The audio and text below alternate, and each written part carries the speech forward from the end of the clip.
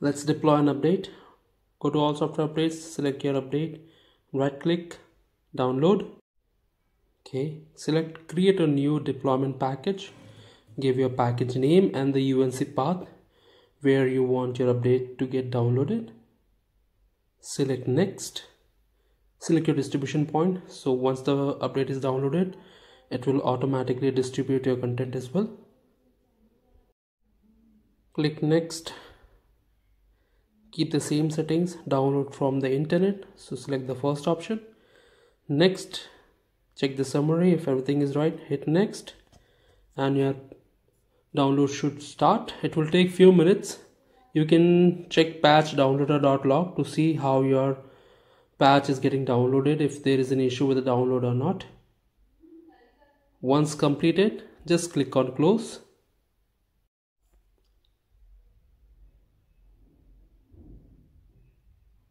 Now you can see in the end that your downloaded section is coming up as yes. That means it has downloaded successfully. Right click, deploy.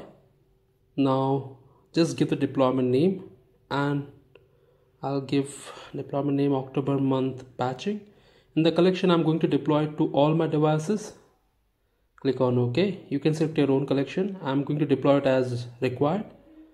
I'll select as soon as possible. Next. In the user experience, select the options you want the device to behave at the time of installation. In the download section, make sure both the options are selected as downloaded. Hit next, and your update deployment should be done successfully.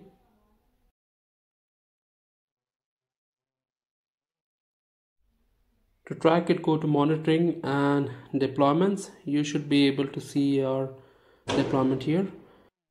Please hit like and subscribe to my channel for more such content. Thank you for watching.